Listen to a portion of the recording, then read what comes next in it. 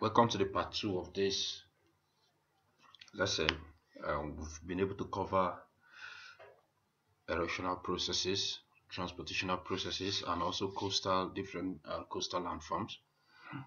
So, for the part 2 of this lesson, we'll be looking at mangrove swamps and coral reefs in line with your Igcse geography syllabus. So, quickly, the first thing is condition requires for growth of coral reef.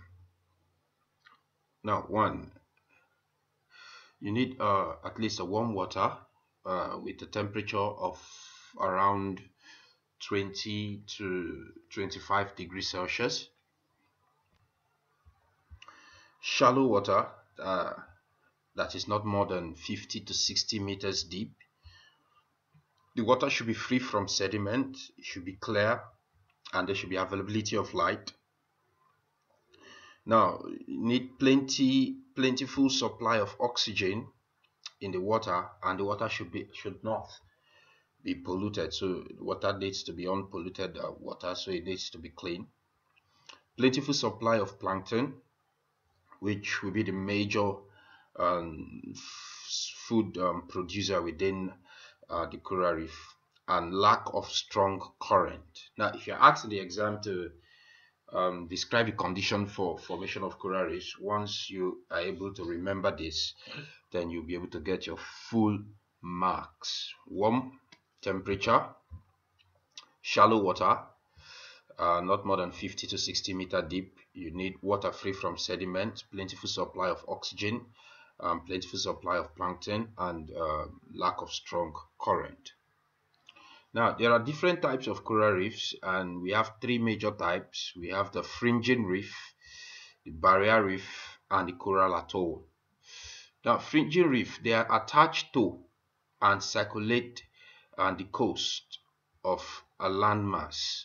So they are attached to a landmass and circulate the coast of a landmass. So barrier reef, however, occur at a distance from the coast line. So occur at a distance, is quite away from the coastline, and are often separated from the coast by a lagoon. You know, a lagoon is formed usually behind a bar, where we looked at the structure of a spit, bar, and tombolos, where we say bar connect to headlands.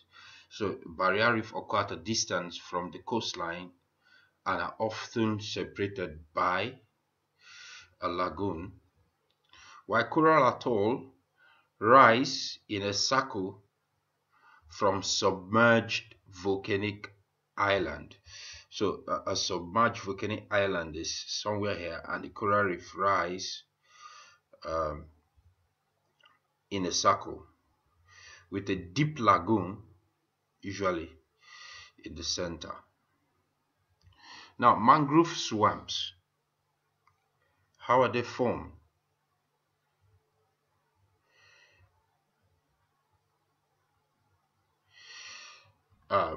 Mangrove swamps or salt marsh, these are shallow, swampy wetlands, you can see them here, that are colonized by saltwater vegetation. They develop in a sheltered area and is usually behind a spit.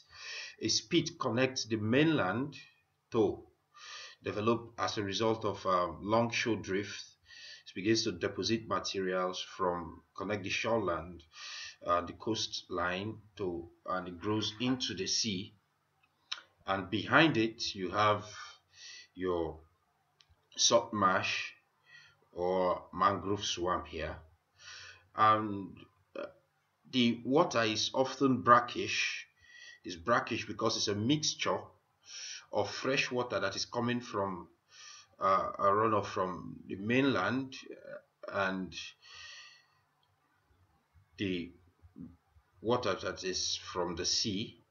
So once the fresh water from the mainland mixes with that from the sea, it normally gives a brackish water, and this brackish water accumulate behind a spit to form a mangrove swamp.